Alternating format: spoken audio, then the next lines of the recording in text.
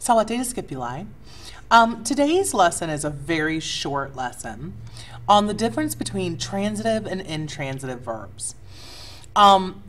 There's not a paradigm that goes along with this. This is simply a concept that you should know about as we approach more and more verbs, okay? This is, by the way, our third video in Latin for the new millennium.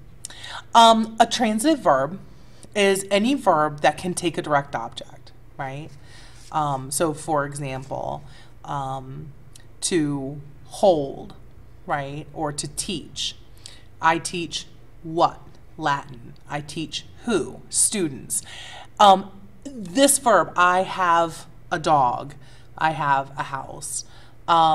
Any of these verbs can take a direct object. And since they can take a direct object, since they are transitive verbs, they can be made into the passive voice, okay? And I have some examples here. Docere, to teach, fermare, to strengthen, dare, to give, habere, to have. You can make these verbs into sentences with a direct object. Therefore, an intransitive verb is any verb that cannot take a direct object, okay? So no way for it to have a direct object, it just can't have one. These verbs cannot be made into the passive voice, okay? And this makes a lot of sense, right? Because when you have an active sentence that you want to make into a passive, you take the direct object and make it the subject. You make the verb passive, and then you make the subject of the active sentence the ablative of agent. Well, if you can't have a direct object, there's nothing you can make into the subject. Therefore, you have an intransitive verb, okay?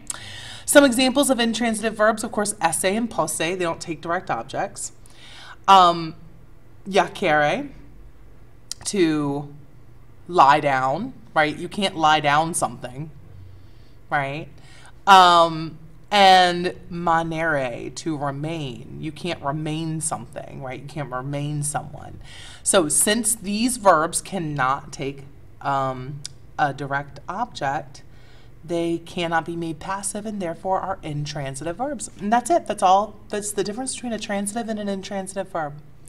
Okay, take good notes. I will see you in class and have a lovely evening.